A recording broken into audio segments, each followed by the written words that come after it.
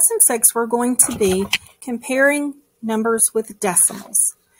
So on the first one, I want to show you on a place value chart so you can get more of a visual in your head about what this looks like. And we're going to start with numbers 36 and 8/10 and 36 and 82/100. So I'm going to start with the biggest number and compare those two.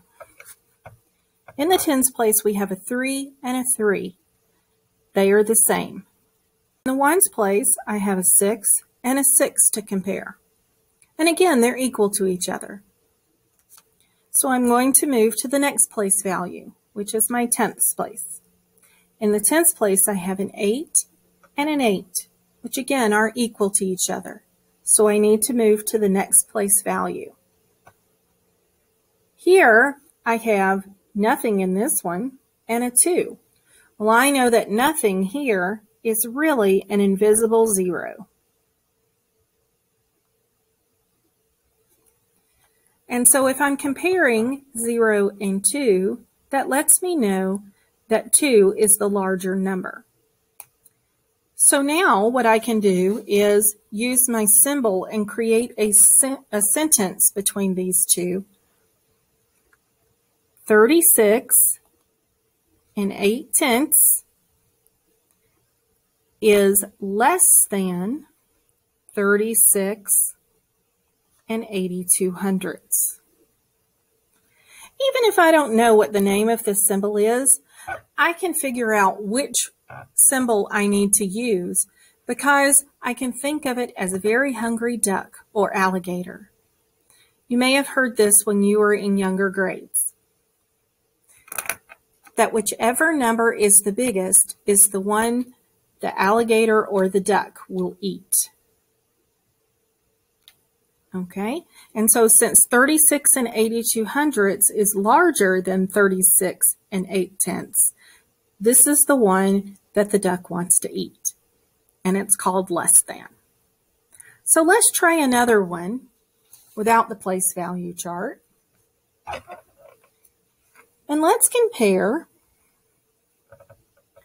52 463 thousandths and 52 461 thousandths.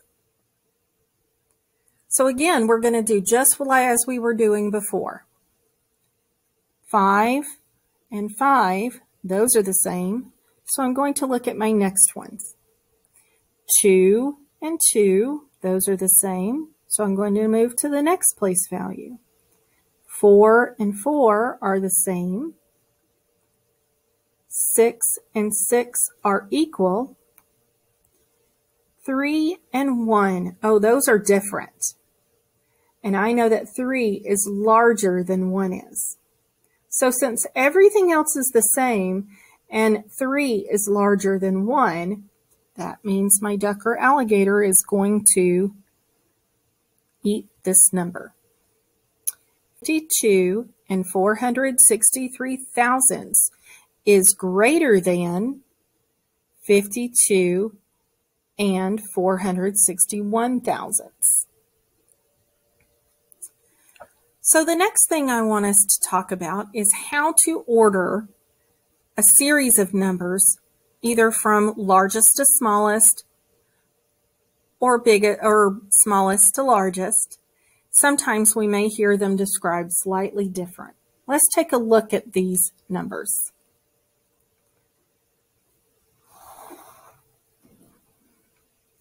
Two and 65/100, 2 and 61/100,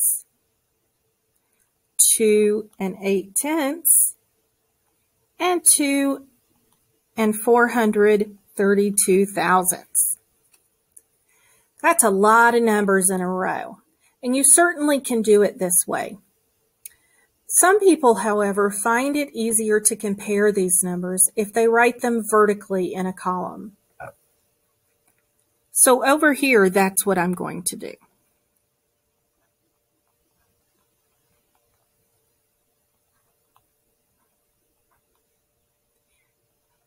It's helpful if I keep them in rows. If I make sure that my decimals stay in a line, then I know that these will stay in a line.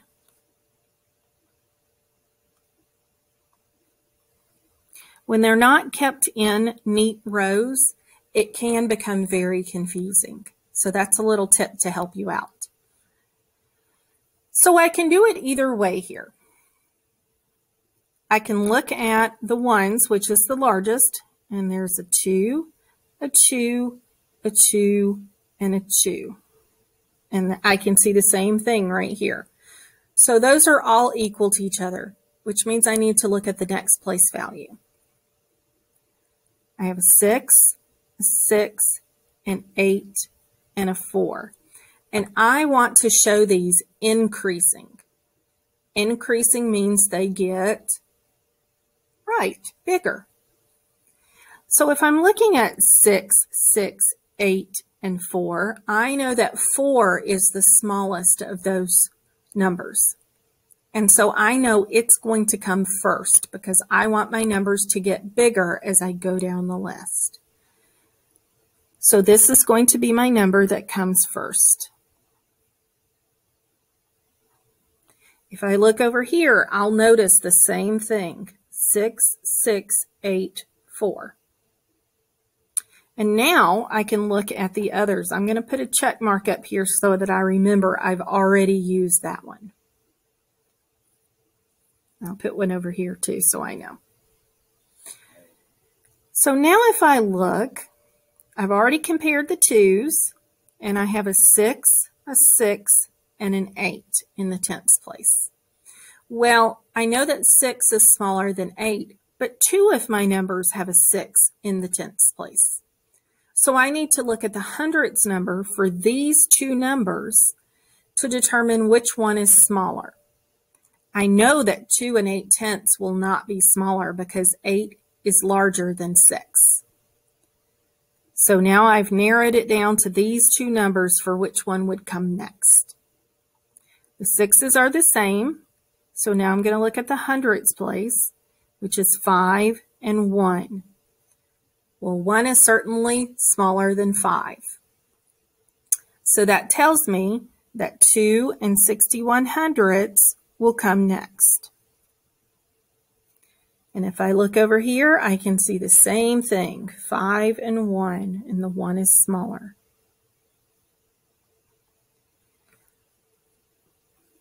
So now that I have used that one, I know this one must come next because 6 is smaller than 8. So 2 and 65 hundredths. And since I only have one left, that must mean that 2 and 8 tenths is the largest.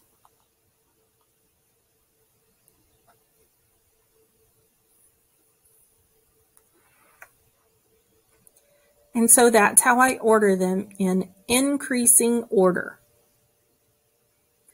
One thing that you can do to help you with comparing things. Everybody is very interested in money, right? When I'm using numbers that have decimals, I kind of think of them as money. If I take a look here, this looks like $2.65, $2.61, $2.80, and then $2.43 and part of another penny. If I look at them in terms of money, it can make it easier to compare numbers together. I hope this helps.